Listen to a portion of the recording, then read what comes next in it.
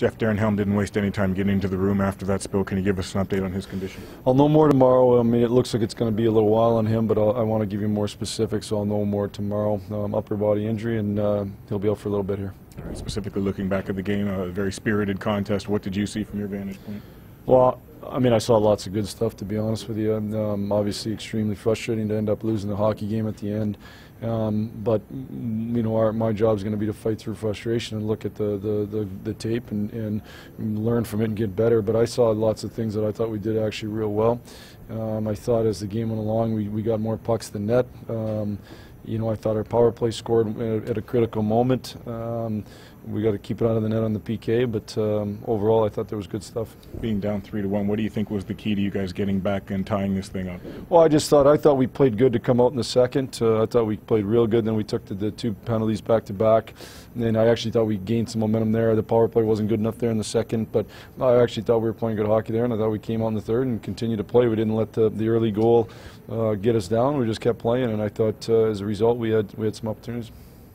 And one of the things you said this morning, you thought Sproul could give you some help on the power play, and it certainly worked out that way. Well, you can really shoot it, and it's one of those shots that it creates chaos because you don't know where it's going to go because it's so hard, you know. And so when it hits people, it doesn't just fall down; it goes lots of places. And he's got a real good shot first mentality. I thought he handled himself pretty well tonight.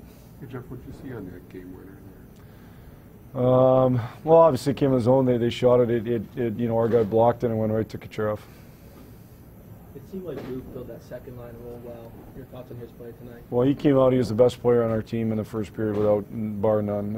I thought, you know, he laid a big hit, made a big play to Nielsen on the goal, went to the net. We wanted from him. We wanted forecheck pressure. We wanted net presence. We wanted to win puck battles, and he certainly did that. You know, so I thought he did a good job tonight.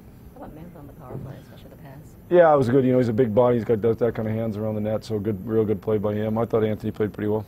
Does that hit and fight kind of light a fire under everybody? Well, I think, you know, it gives you momentum when you have that kind of play, for sure. It was a great hit, and we need more of that. You know, I thought we had a great hit in the first by Lenny. We had a great hit in the second by Otter.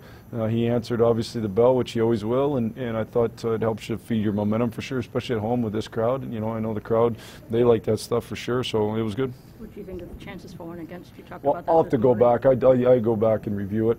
My gut is that we would have outchanced them tonight, and you know, we didn't give up many shots, and I think we would have outchanced them. We did a good job. Now, you know, I think as the game went along, I'm sure they got tired. They played last night, but I thought we did a good job of limiting their chances.